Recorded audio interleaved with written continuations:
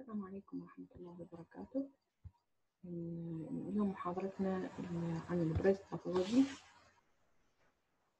بنحكي عن benign epithelial lesion in situ carcinoma of the breast, pathology disease of the nipple, invasive carcinoma of the breast, risk factor وmedullary carcinoma. بالنسبة للbenign epithelial lesion قسموها إلى 3 types. أول نوع non proliferative breast changes أو ما يسمى بالfibrocystic changes. طبعا هو very common بس هو benign lesion mainly no malignant potential. من ضمن ال common findings seen in lumpy pumpy breasts.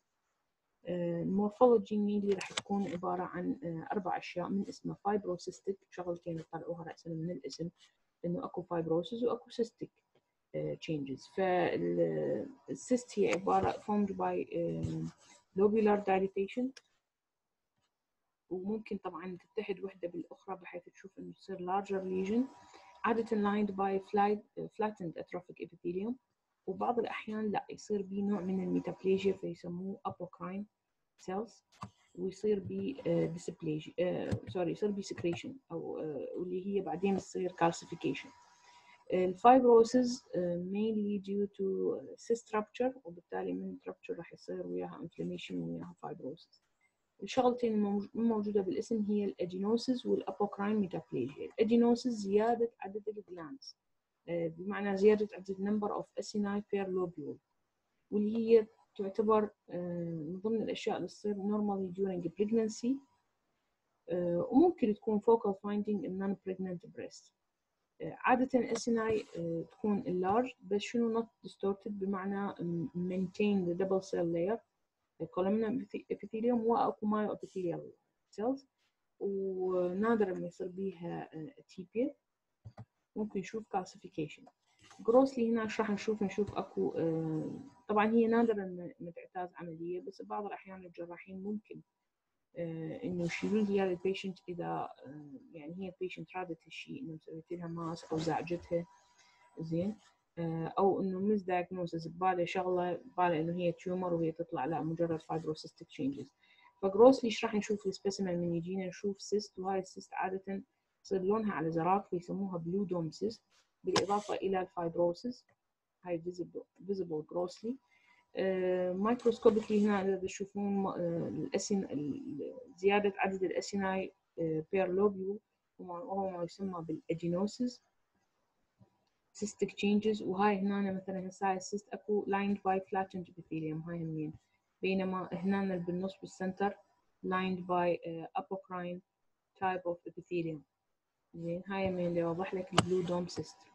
نفس الشيء هنا multiple dilated يعني cystic structures variable size surrounded by fibrosis، بالإضافة إلى الأدينوسيس. هنا تشمل انه هنا الابوكراين ميتابليجيا، الفايبروسيس، الادينوسيس والسيست. اما للتايب الثاني اللي هو proliferative breast disease without atipia، هاي يصير بيها epithelial او stromal proliferation بس شنو ماكو cytological ولا architectural atipia. هواي يجن بس راح نحكي عن الابيثيليال هايبربليجيا والبابيلوما. الابيثيليال هايبربليجيا نعرفها ايش نقول لك هايبربليجيا زياده بعدد او زياده عدد الخلايا، فيصير هنا اكثر من 2 cell layer around ducts and lobules. عاده هاي benign lesion يعني ما زايد الريسك اوف كارسينوما، بس من تصير بيها اتيبيا يلا تبدي يصير بيها زياده الريسك اوف malignancy. البابيلوما عبارة عن epithelial growth بهيئة بابيلي إذا تشوفوها، اللي يصير لها fibrovascular core تصير within the dilated ducts، وتقريبا 80% من عندها البرزنتيشن يجي بهيئة nipple discharge. أكو lesions with atipia اللي هي راح تشمل atypical ductal و atypical lobular hyperplasia. كل اللي أريد تعرفون عنه إنه هي هاي تزيد الريسك أوف malignancy، وهذا الرسم للتوضيح. النورمال duct إن يصير بيها هايبربليجيا يزداد بالعدد، إن يصير بيها أتيبيا لاحظ من الشكل بدت حتى يعني حتى صار يعني شلون ترتيبها والألاينمنت مالتها يختلف. زين. تبدي عاد توصل إنه تزداد عدد الديسبلاستيك سيلز، بس شنو ما عبر البيسمنت ممبرين، هاي انترادكتال كارسينوما ان سايتو. وبمجرد ما تعبر البيسمنت ممبرين صارت انفيزيف دكتال كارسينوما. هنا قلنا فائدة الماموجرام السكرينينج اللي تتبعه دول العالم المتحضر، انه يلقف من خلال الماموجرام الانترادكتال كارسينوما عادة تبين بهيئة كالسيفيكيشن او density، فتبين بالماموجرام فيكتشفوها earlier مما لو يعني أوقت مما تصير انفيزيف. الدكتال كارسينوما ان سايتو يمثل 15 إلى 30% من البريست كانسرز. طبعا هو هم ينحسب كانسرز لأنه بصراحة كتريتمنت مقاربة، إنه هم البيشنت لازم يسوي ماستكتومي، لأنه لازم sooner or later لازم تتحول إلى malignant high lesion.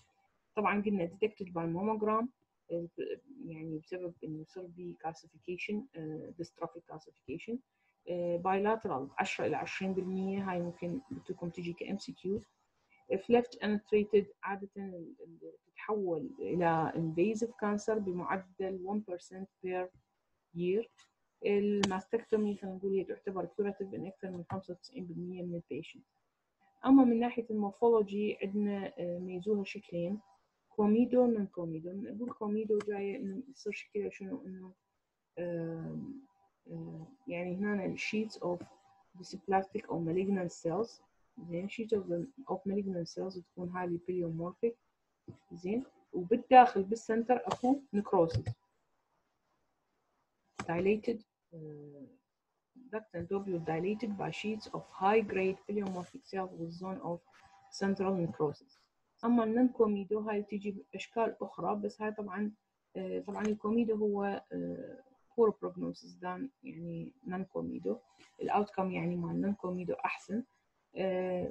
طبعا ممكن تيجي بأشكال مختلفة. هسه هنا عندنا solid، هيئة solid sheet، ممكن يجي بهيئة micropapillary، هاي micropapillary، أو تيجي بهيئة كريبريفورم مثل يعني مخوية الشكل. Hodge disease of the nipple طبعا مثل 1 to 4% من الكيسز. شو يصير إنه الدكتال كارسينوما in situ malignant cell تسوي extension للنبل سكين بدون ما تعبر، يعني هي بعدها تعتبر in situ، بس هي سوت extension للسكين وتسوي همينة يعني يصير extravasation للإكسترا سيلولار فلويد، بحيث تسوي نوع من الاريثماتس رياكشن وكراستيشن، بحيث تشبه ظاهريا تشبه الإكزيما أو الدرماتيتس يعني. زين. هي عبارة عن دكتال كارسينوما إن سايتو بيسوي إكستنشن وين ضمن السكين وضمن السكين مال النبل والأريولا. زين. بالإضافة إلى شنو دا يصير وياه نوع من الإكزيماتوس رياكشن. ممكن هاي طبعا مس دايجنوست إنه هي البيشنت عبالها نوع من الإكزيما، الشغلة تخص السكين، ما تدري إنه هي عندها دكتال كارسينوما إن سايتو. من صارت invasive طبعا راح تبين بهيئة ماس أو ممكن radio dense mammographic lesion. تصير can be fixed to the chest wall. هاي بالسيرجري يشرحوا لكم إياها ضمن الإكزامينيشن. تسوي نوع من الريتراكشن، وهذا بسبب الديسموبلاستيك رياكشن اللي يصير داير مدايرها، يعني الفايبروسيس عادة هو اللي يسوي هالنبل ريتراكشن أو الدمبلينج. ممكن تسوي انفيجن للديرمال ليمفاتكس، وبالتالي تسوي نوع من الليمفاديما، ما يسمى بالبيودي أورانج appearance، منظر مثل شكل مثل قشر البرتقالة. هذا بريست طبعا مال بيشنت. لاحظ هنا الدمبلينج هذا يشبه بالضبط يعني عبالك قشر البرتقالة. اكو مصطلح يسموه inflammatory carcinoma، انه ويا الماس تجي انه الماس تكون swollen erythematous عبالك inflamed نتيجة الاكستنسيف lymphatic invasion and destruction. طبعا هذا poor prognosis. بالنسبة للمورفولوجي هاي المفروض يعني إن شاء الله بالعملي تاخذوها بتفصيل أكثر، بس الفكرة إنه تعرف إنه هي الدكتال كارسينوما هي أدينو كارسينوما، فالرينج مالتها من well differentiated إلى poorly differentiated. ال well differentiated عادة يصير بيها glandular formation أو tubule formation أكثر، الأتيبيا تصير قليلا، ميتوسيس قليل، بينما من تتحول إلى poorly differentiated تجي بهيئة sheets and nests. وطبعا الاتيبيا تكون اعلى والميتوسيس اعلى. هسه هنا أنا well differentiated adenocarcinoma او invasive ductal carcinoma. زين تحاول تسوي tubular structures داخل الهلومن يعني. بينما هنا جايه بهيئه sheets of malignant cells ما لها اي relation للاوريجينال breast tissue. لاحظ هنا البليومورفيك انكريز هاي كلها النيوكليوس، هاي انكريز ان سي ريشيو بالاضافه الى نيوكليولس كلش واضحه. الميجر ريسك فاكتور طبعا هي بالكتاب اكثر، انا اختصرتها. الايج مهم انه تعرف انه البريست كانسر عاده نادرا انه يشاف بجو 25 سنه. الريسك تزداد كل ما زاد عمر الفيميلز. يعني typical age بالنسبه بالاوتسايد هم 61 سنه. طبعا يصير يعني قبلها ممكن بالخمسينات. الايج ات مينار كل ما كان early مينار كل ما السايكل تجيها اوقات جو 11 سنه، ويتاخر المينوبوز كل ما تزداد الريسك. ليش؟ لانه مده تعرضها للاستروجين تكون اكثر كسنوات، وبالتالي الريسك اوف مالجنسي اكثر. الاقارب من الدرجه الاولى كل ما كان هناك اقارب درجه اولى مصابين بالبريست كانسر كل ما اكو ريسك اكثر انه تصير الفيميل عندها، لانه تدخل بيها سوالف الهيريديتاري بريست كانسر. الاتيبيكال هايبربليجيا تزيد الريسك. البريست فيدنج شافوا انه تقلل الريسك الى يعني كلش تقلل الريسك مال مالجنسي. الهيريديتاري بريست كانسر عاده تمثل 12% من البريست كانسر. شو وقت نفكر بيها؟ لما يكون multiple affected first degree relative، ولما تكون البيشنت young، يعني خلينا نقول يعني جو 50 سنة، بالأربعينات ثلاثينات، وصار عندها واحد يشك إنه عند الموضوع إلى دخل بالجيرم لاين ميوتيشن. أكثر الجين طبعا الأفكتد هي التيومر سبريسر جين اللي لها دور بالدي ان اي ريبير والسيل سايكل كنترول والريجوليشن اوف apoptosis. عندنا بركة 1 وبركة 2. عادة تمثل 3% من البريست كانسر هي due to these two genes. وطبعا البركة ميوتيشن مو بس بالبريست كانسر، ممكن تسوي ovarian بروستاتيك عند الميل، تسوي له بروستاتيك كارسينوما أو بنكرياتيك كارسينوما. هسه اكو مصطلح مثل ما تعرفون انه اكو دكتال كارسينوما، اكو كارسينوما تنشأ من اللوبيولز وليس من الدكت، اسمها لوبيولار كارسينوما. هم اكو بيها انسايتو وبيها انفيزيف. نسبتها اقل طبعا من الدكتال، 1 إلى 6%. زين ذيك كانت تقريبا قلنا 15 ل 20% تقريبا. هاي عادة incidental finding، يعني تكتشف بالصدفة، يعني بايوبسي مال البريست ماخذيها لسبب آخر ويكتشفون بيها انه عندها هاي البيشنت لوبيولار كارسينوما انسايتو.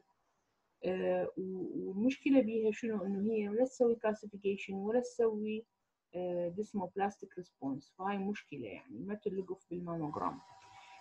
احتماليه انه تكون بايلاترال بعد اكثر من الدكتال، يعني 20 الى 40% من الكيسات تكون بايلاترال، بس كمعدل البروجريشن مثل الدكتال هم 1% per year. العلاج عادة ماستكتومي أو تاموكسيفين. زين المورفولوجي مالتها شنو؟ عبارة عن ديسكوهيزيف سيلز، لأنه أكو يصير ديفكت بالإيكادرين جين، وبالتالي الإيكادرين بروتين إكسبريشن. زين اللي هو مسؤول عن ترابط الخلايا، فلما ينفقد أكيد الخلايا راح تكون disconnected، أو يعني بمعنى discohesive، وحدة يعني ارتباطها باللوح يكون كلش ويك. ويصير عادة ميوسين داخل السيتوبلازم، ياخذ شكل السيجنترينج عادة، هاي خصوصا بالميتاستاسيس. فهسه شوف هذا اللوبيولز distended by pleomorphic cells with increased NC ratio، وهي هاي mainly اللوبيولار كارسينوما انسايتو، لأنه طبعا معابر البيسمنت ممبرين. من يصير invasive عادة طبعا يجي بهيئة ماس، وقود في حينها يبين بهيئة density بالماموجرام. يعني عادة ما يسوي ذاك الديسموبلاستيك رياكشن، يعني ما يسوي فايبروسيس، وبالتالي الديتكشن مالته يصير أصعب. وعنده قابلية الميتاستاسيس للبريتونيوم، ريتروبريتونيوم، جي اي تي بينها الستومك، الليبتومننجيز، الاوفريز واليوترس. الهول مارك مالته هي هيلدس كوهيزيف انفلتريتنج سيلز تسوي انفلتريشن للستروما، تمشي بهيئة سنجل فايل أو لوز كلاسترز عادة، وبعض الأحيان تيجي بشكل سيجنت رينج appearance، وكلش الفايبروسيس يكون مينيمم in between. وسميت بالسنجل بالانديان، اكو يسموها انديان فايل. هاي يعني نسبة يعني تكتبوها بالجوجل ايمجز تطلع لكم صورة انه شلون الجيش البريطاني من غزا الهند، او هو حتى بعدين الجيش الهندي جندول البريطانيين هم كان اسلوبهم انهم يمشون هيك يعني بهيئة مثل الجيش واحد ورا الاخر. آخر شيء الميدولاري كارسينوما، هي صح رير less than 1%، بس مهم تعرفوها. الفكرة إنه تجي بهيئة sheets of large anaplastic cells with pushing well circumscribed border، فلهذا grossly ممكن يشتبه بها إنه هي قريبة على البناين تيومر، بس لا مايكروسكوبيكلي لا تطلع ميدولاري. الميدولاري عادة clinically mistaken for fibroadenoma لأنه well circumscribed، مو مثل ذاك الدكتل ill defined. هنا عادة يصير ويا lymphoblastmacytic infiltration، وماكو شيء إنه عادة ما يسبقها in situ.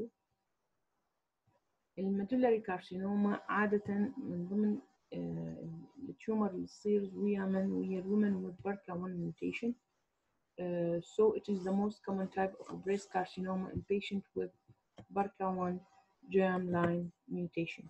لاحظ هنا microscopically هي تصير well circumscribed، نطلع عليها اكو lymphoblastmacytic response صاير ويا البليومورفيك او highly anaplastic cells.